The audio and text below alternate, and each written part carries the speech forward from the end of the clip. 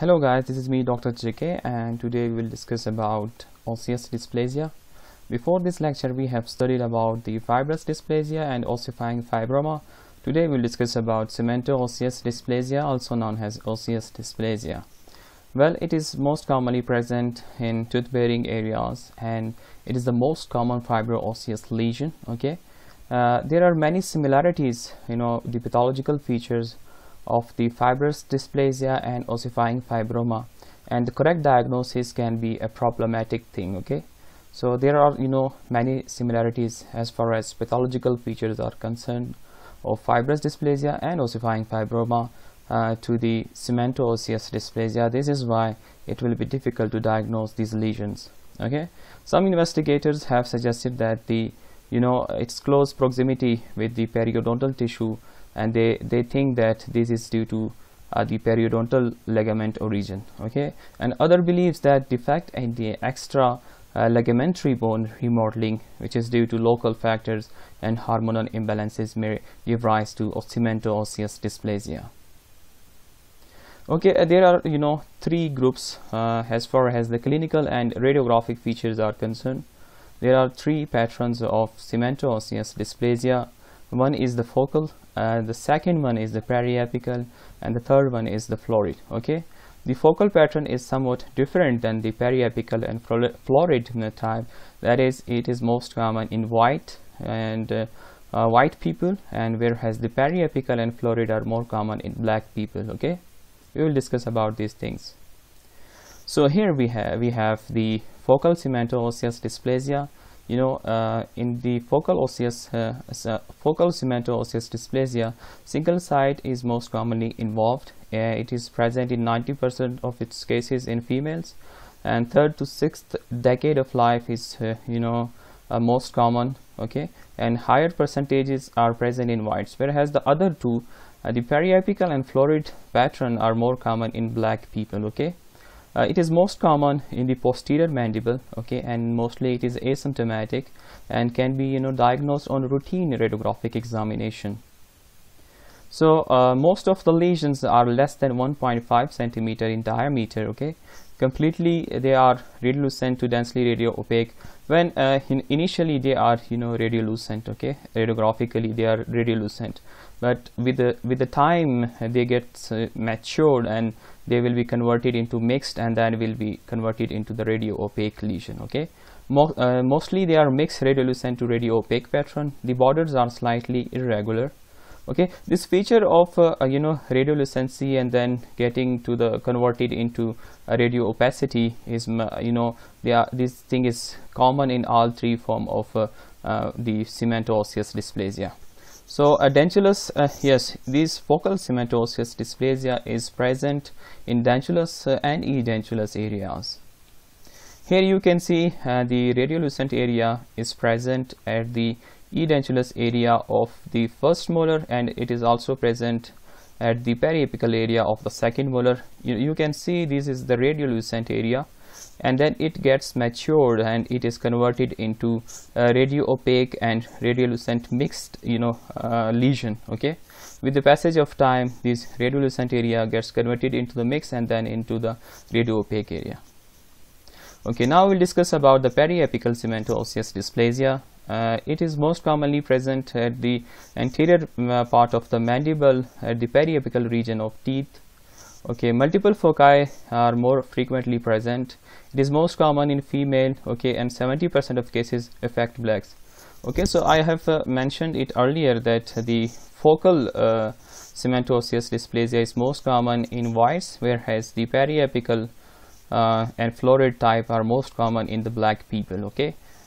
The 30 and 50 years old patients get most commonly periapical cemento osseous dysplasia. One very characteristic thing about the periapical cemento osseous dysplasia is the teeth involved are vital and they seldom have restorations. They are mostly asymptomatic and they are diagnosed on routine radiographic examination. Okay, early lesions similar to that of the focal are radiolucent areas present on the apical area of the tooth. With the passage of time, they will get converted into the mixed lesion and then radiopaque.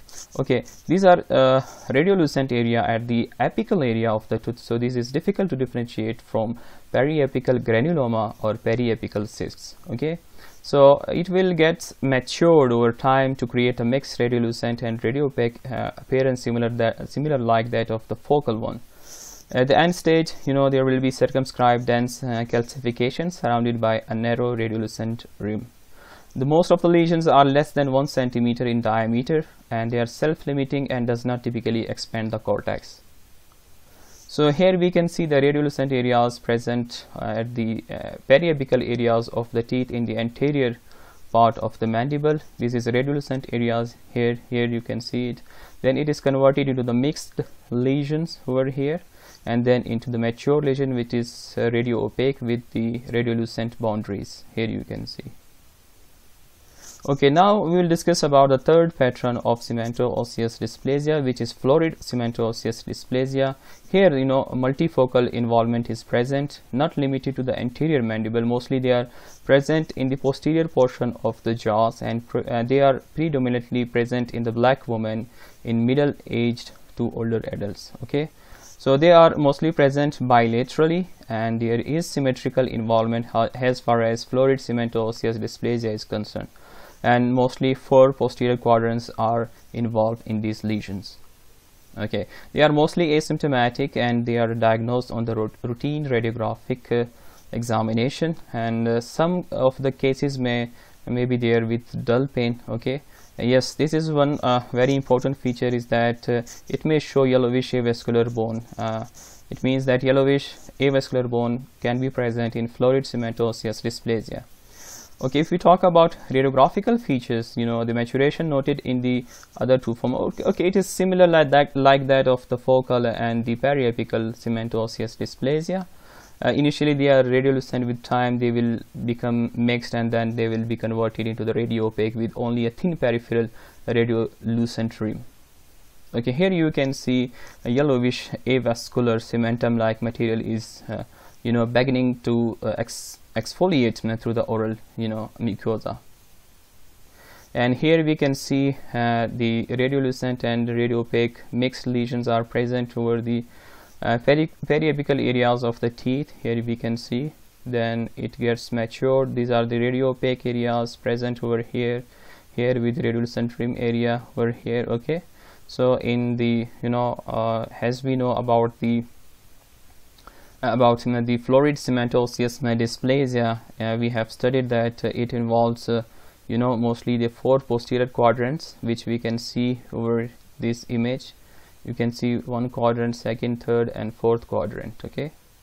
Okay, so some cases there may be fusion of cemento osseous material directly on the tooth root surface, and it may be similar like hypercementosis like appearance will be there. Okay, and here again it can be present in dentulous or edentulous areas.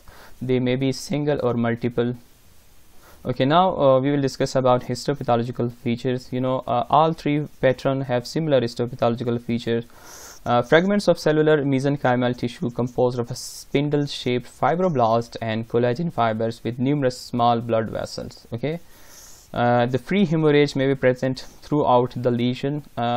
This is one characteristic feature of the cemento osseous dysplasia. In ossifying fibroma, the free hemorrhages are present at the periphery, but here in the cemento osseous dysplasia, it will be throughout the lesion. Okay, throughout the lesion, the free hemorrhage may be present throughout the lesion. Okay, within this fibrous connective tissue background, there can be mixture of woven bone, lamellar bone and cementum like particles. Okay, lesions when mature, there will be increase the ratio of the fibrous connective tissue to mineralized material decreases. It means the mineralized material will be increased as the lesion gets mature. Okay, in maturation stage, the bone trabeculi become more thick, so that is why they will look like more radiopaque.